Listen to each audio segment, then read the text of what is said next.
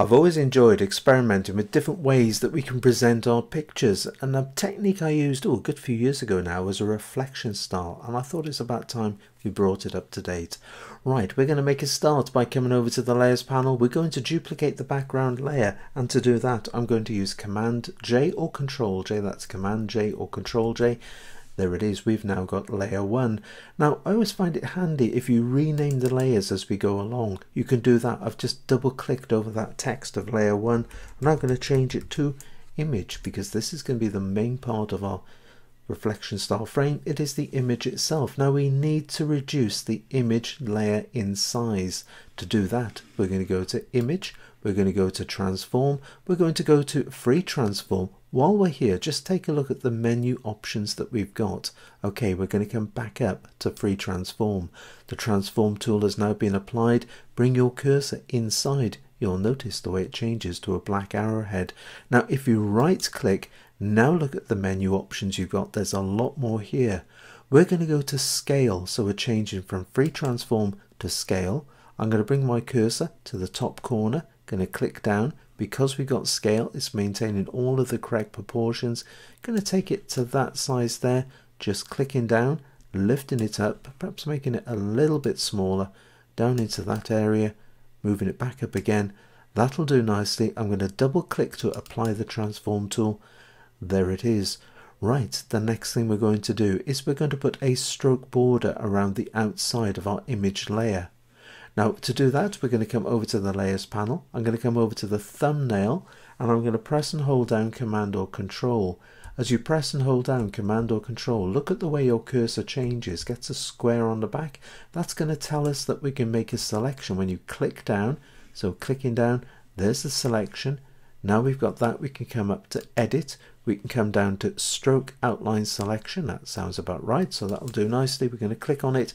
There's our stroke dialog box. Now the width, this will depend on the file size that you are using. The document that I've got here is quite a large one. It's 34.6 megabytes in size, so I need to take this up in size. I'm going to bring my cursor over the text there of width and I'm going to take it up to, let's go for 16 pixels. If it's smaller, you can just back it up a little bit. So you know, experiment with the size on this. Where was I going? I was going to 16 pixels. There you go. Right, the color. I don't want black, so we're going to click in the window and we can now select the color.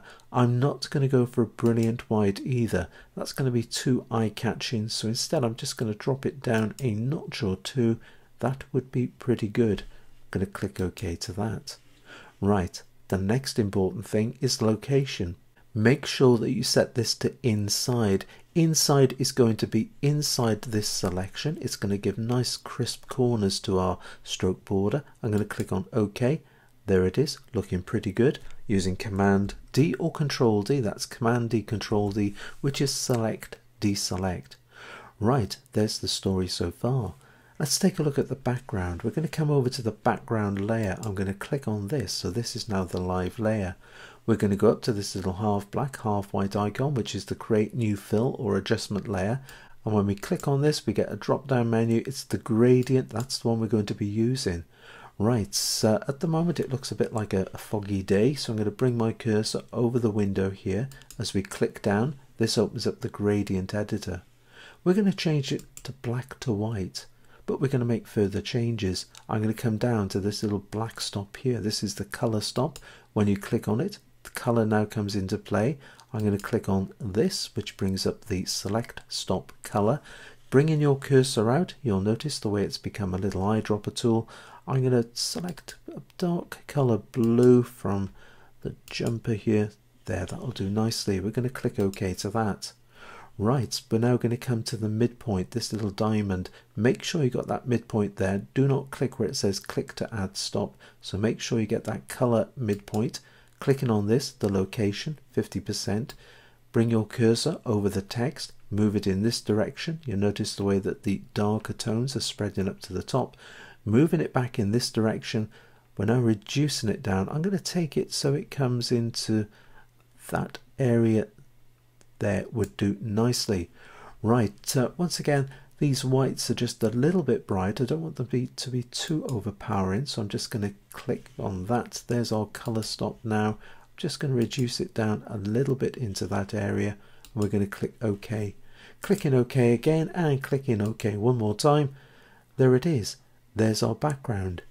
Right, we need to make our reflection. So I'm going to come up, we're going to click on the image layer. This is now our live layer. We're now going to duplicate this layer, so using Command J, Control J, that's Command J, Control J. We've now got image 1 copy, but as we've done before, we're going to rename this by just double clicking on the text. I'm going to call this what it's going to become, which is the reflection. Right, now with the reflection, we need to turn it upside down. So we're going to go to Image, we're going to go to Rotate, we're going to go to Flip Layer Vertically. And there it is now vertical. Pick up the Move tool from the toolbox, bring it back over. We're going to press and hold down Shift on the keyboard, clicking down, moving it down. Why am I holding down Shift on the keyboard? Because you're holding down Shift, you can go up or down, but it's very difficult to go from left or right. So this is ensuring we keep it on the vertical line there, so it's going to match up perfectly. Going to bring it down. You'll notice the way it seems to click into position. That will do nicely there. What you need to do is highlight the two layers so they're both live. So bring your cursor over the image layer, press and hold down Command or Control. Now click down, both are highlighted. Bring your cursor back over. I'm just going to lift this up to give a little bit more space. In fact, I'm going to shrink it down in size. So back up to Image, Transform, Free Transform. This time it's gone round the two images, our image and our reflection. Right clicking one more time. I'm going to go to Scale. And I'm just going to reduce it down a little bit in size like that, just lifting it up. I just want to see a little bit more. That will do perfectly like that. Double clicking to apply. Job nearly done. Right, let's take a look at this reflection. Clicking, highlighting the reflection layer. The first thing we need to do is just to reduce it down a little bit. So we're going to put in a layer mask to do that. Now with the layer mask, we're going to be using the gradient tool. So clicking on the gradient tool, we're going to go down to Tool Options. Make sure you've got the linear gradient, that's this one here. In the window, just make sure that you've got the black to the white there. That'll do nicely like that. We're going to click OK and job done. Apart from the opacity, just spotted that. Make sure you've got 100%. Right, bring your cursor around this area here. Press and hold down Shift. Why am I holding down Shift? Well, as we saw with the Move tool, it keeps things nice and vertical. So rather than having a wonky line, as soon as you press Shift, it becomes nice and vertical. I'm going to lift it up into this sort of area here, releasing it there, perhaps just a little bit more. So just repeating that, taking it a little bit further up this time into that position. Great stuff. That will do nicely like that. Right, now at the moment we've got a light blue frame around our mask here. This is showing that we've worked on the mask. We now need to work on the image. So click down over on this area. Notice the way that framework has now moved from the mask to the layer itself, showing us we're now going to work on the image. We're going to go to Filter. We're going to come down to Blur. We're going to go to Gaussian Blur. And with Gaussian Blur, we're going to blur it. Let's just bring it out so you can see. There it is. That's the before.